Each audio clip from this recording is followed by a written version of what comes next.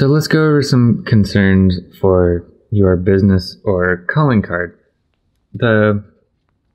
What you see here is your basic business card. Now there's something about a business card that's a little bit different than you might want to do. A business card typically has the company that you work for, your name, your title, the company address, a phone number, a fax number, a website, and the email address that you use. Now, the back of this card also has the mission and vision statements of Lone Star College. The disadvantage to that is that by putting the title here, as the title changes or you do different things within a company, you wind up having to reprint business cards. And if, say, you print 500, use 200, then you throw 300 away because they're not really all that particularly relevant. You might change offices, your phone number might change, so that can create problems in terms of reprinting, especially in bulk, which usually happens with corporations. So here's the contact info that I use for my art-related business card. This is the back side. So instead of putting the website address and the name as separate things, I just put my name with .com at the end because that is my website address. I'm lucky enough to have my name. Then include the phone number and the email address. And the nice thing about this sort of thing is that the lettering and numbering is really big, so you can read it. So you never know who you're gonna interact with, and you don't know if their vision is great or anything. So you can see if I put the two cards next to each other that it's much easier to read the larger print, and there's nothing wrong with having print that's big and readable. So my coworker Tommy, he has a similar approach to creating the business card. You'll see that he uses basically an email address and a website, and that's it. You can kind of tell that he's an artist because it's TommyTaylorArt.com. And on the back, he has a cropping of one of his pieces and kind of creates an engaging look to it. It's a standard size business card too.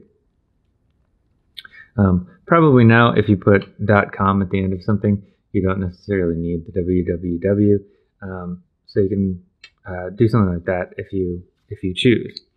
Now, the interesting thing that I've done with my card that I really like, I went with Moo Printing, and they allow you to upload different images to every single card, just about up to the limit of like 25 or 50 or something. So I chose to do spot gloss work. So you'll see on the back that there's an image from one of the paintings, or a shape from one of the paintings that I've done recently, that's done in spot gloss. And then I used the spot gloss elements and different images from various paintings to kind of create things that go with or counter to some of the images. So these are all kind of going with that. And then this one runs counter. So I kind of get two images in one here. Same thing here, where it's two different images. And I just kind of cycled through using like 4 or 5 different spot gloss elements and cycled through a bunch of different background elements to kind of create something that was interesting and unique to me and kind of gives you a different sort of approach to a business card. Now, the advantage of having like one of these square format cards is that it's a little bit different, but that's also the disadvantage, because if you think about something fitting in your wallet, the business card fits pretty much perfectly in its standard size, but this square size isn't really going to fit, so it might be a little bit annoying to a certain type of person. But because they're kind of these pure art images on the side, it's like you're taking a little mini piece of art with you that just happens to have some contact info on the opposite side of it. So I think that approach kind of creates something good without being too gimmicky. There are a lot of business card gimmicks out there that you'll see if you Google stuff. But the main thing with your business card is that you have your contact info, and that's kind of the last point that I want to make, is that business cards now aren't really business cards as they were before. This right here is definitively a business card because it's associated with the company. You have a title and you're within an industry.